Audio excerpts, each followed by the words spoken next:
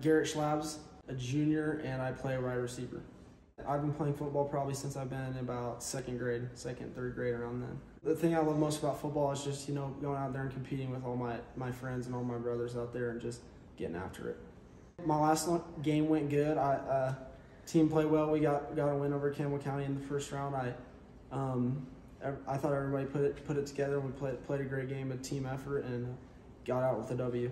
In that game, I had, I think, 10 catches for 200-something yards or something like that, So, I was flying around the field making plays and doing it for my team. The one thing I'm most looking forward to for this upcoming game is getting a W, getting out of Rock Springs with a win, and heading into the state championship week. After high school, I'd like to play college football. If it presented the opportunity, I think I'd jump on it right away. I think my teammates would describe me as a hardworking player, guy that will do the little things for his team, a team over me type of guy.